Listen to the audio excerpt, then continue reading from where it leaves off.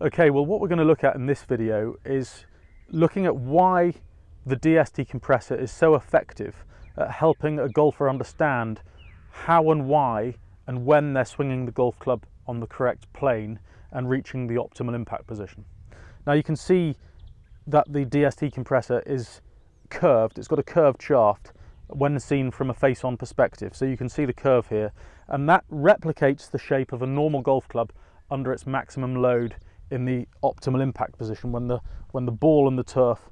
or the club face, is absorbing the ball and the turf through the strike. So it kind of helps you identify and feel that position for yourself.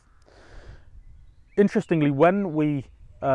started the DST compressor journey, we realized that it was all about impact, and we were looking at it really from a face-on perspective, helping a golfer understand to get their hands in front of the line of tension and maintain the pressure and the tension in the shaft until after the ball has been struck.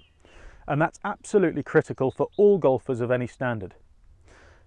What's interesting is that we didn't expect the phenomenal uptake of the DST compressors being used by tour professionals. And they use it not only for that purpose of getting the hands in front of the line of tension, but they also use it from a down the line perspective. So you can see it's curved from a face-on perspective, but when I turn the shaft and you look at it from a down the line perspective, you can see now that the shaft looks straight. Now what's interesting is that if I swing this club and it comes off the plane line, so if I do a bad swing and I come at the ball too much from an inside path, I'm exaggerating this a little bit, you can see that it develops a curve again. And due to the balance of the club,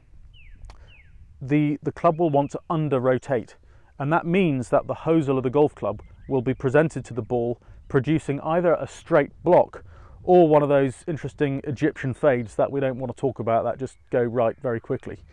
And conversely, if you're swinging the club too much from an outside plane coming into the ball, due to the balance of the club again, it'll exaggerate the fault and the club face will want to close very quickly, and again you can see a curve in the shaft here. So what I mean by the club being swung down the plane line is that in an ideal world what we'd like to see is that the club head moving from an inside position to the ball, making contact with the ball, and then being swung on the plane line so the club head comes back inside the target line. Now what we see quite a lot with good players is that the longer the club, so when you get into the longer irons and indeed the woods, what tends to happen is that a golfer tends to stand up through impact, and that produces a position where their backside moves under them and their hands come away from the plane line, producing a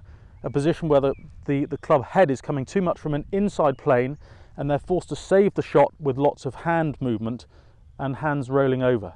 Now that's either going to produce one of two very dramatic results with the DST compressor. Either the ball is going to go straight right when it's coming from an inside path, or clearly if the balance point changes, the club head will close very quickly, producing a pull hook. Now the feeling you'll want to have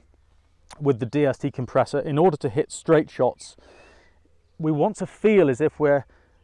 making contact with the ball, not by using our hands and arms and wrists into impact, but by rotating our upper bodies towards the target and holding our hands relatively passive through impact. So the feeling we want to have is that we're hitting a sort of like a hold off cut, and that way we're rotating our bodies and pivoting through impact really well and getting our weight into our lead side, so we're not so dependent upon using our wrists and our hands to square the club face up to the ball. So I hope that helps, and we'll have a look at one or two more instances and scenarios regarding other situations in a moment.